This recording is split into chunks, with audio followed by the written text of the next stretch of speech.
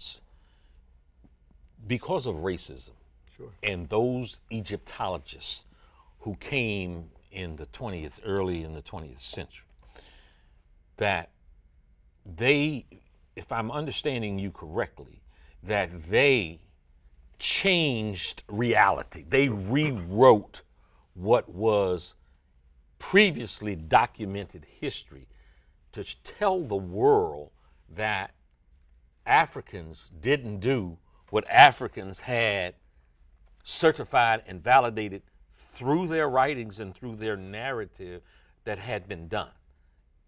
Is there proof? Can you give an example of sort of that sort of subterfuge? Sure. A perfect example is James Henry Breasted, one of the foremost Egyptologists in American history. It was Breasted who founded the Oriental Institute at the University of Chicago.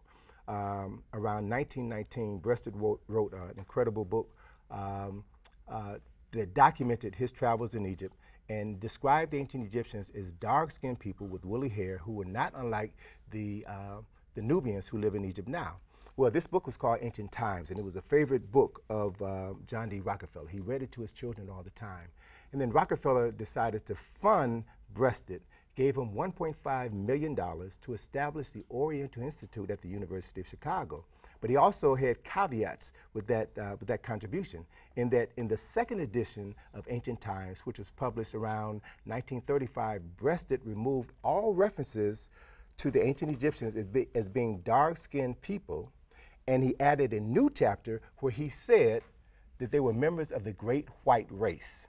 And he described this area, the quadrant of the world where the Great White Race rose and developed everything that became a significant part of civilization. Now that's one example, but there's George Reisner, who excavated in Sudan, and so many others who saw the historical truth, saw that black people who have been marginalized in this country and around the world, who have been enslaved because Pope Eugenius IV said that black people had no souls. So people did not look upon us as people who created anything of value. So I can understand how racists would say, oh no, well, these buildings could not have been built by black people. They don't have intelligence. These black people could not have written these great scripts. So they were operating under a false system of white superiority. So when they were confronted with the historical reality, they suffered what's referred to in psychology as an identity quake.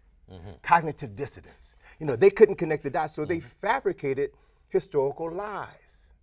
And so the work that we're currently engaged in right now is to tell the truth. We are literally digging up the truth, and the truth speaks for itself.